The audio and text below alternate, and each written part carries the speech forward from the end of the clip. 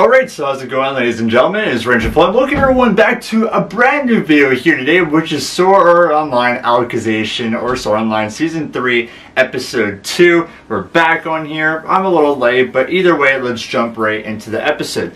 All I could say for this season so far as an anime only, I'm just confused going into this story, because Episode 2 was a bit of, we know where the story is going, but I need a lot more explanation, if that makes sense. So we see that from the end of episode 1 of this season is that Kirto, of course, got stabbed by the syringe by a member of Laughing Coffin. And in this episode, we get straight into the underworld. This is the place, of course, of season 3 taking place. We have Kirto remembering everything. So this is another kind of confusing part about this season, because going into this scenario, like into this system that Kirto, of course, is kind of studying with Wrath, is that when he goes into this world, he doesn't remember anything of the outside world, like Asuna, Sinon, or the rest of the game. He just has memories of this world, of course, with Igio and Alice and everyone else.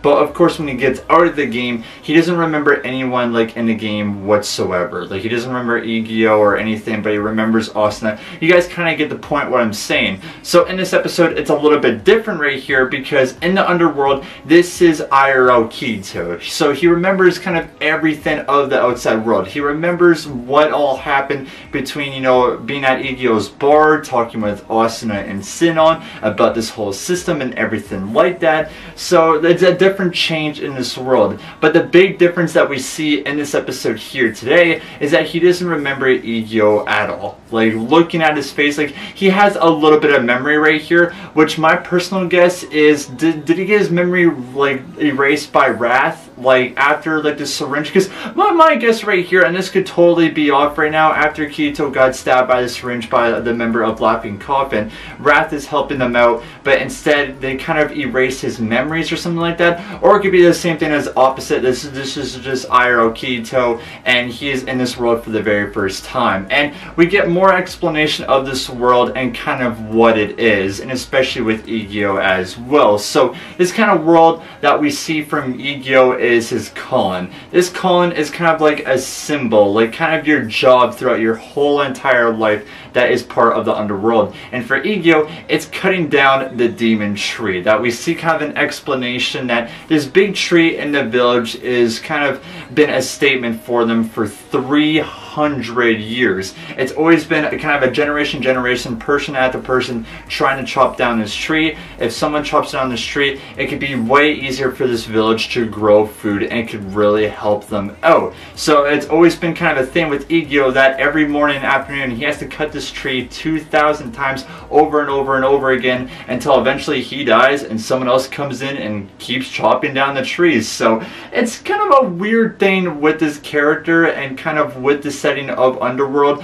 And even Igio as well doesn't remember Kirto whatsoever. Like, this is his first time kind of meeting him. Did like his memory get erased? Did this whole world get erased and no one really remembers each other? Because when they're talking and meeting each other for the first time, we see that he's talking about Alice, and even Kirto, like, he knows that name a little bit. And just like, even in this episode, we're like, did Kirto's memory get really erased? Because he remembers a little bit of Alice. He thinks Igio, like, the name sounds familiar. So it's probably going to continue on with the story, eventually Kirto remembering everything out. And even Kirto trying to think if Igio is an NPC player trying to get out of this world at all. And we see that in this episode that he's kind of just part of this world. And Kirto is by himself, which I love this setting, by the way, of SAO, that it reminds me of season 1, like Lone Wolf Kirto. And I love this so much because this is his chance to get out of the game by himself. I love this Lone Wolf setting, even though he's going to be getting help from Igio, you know, in the underworld.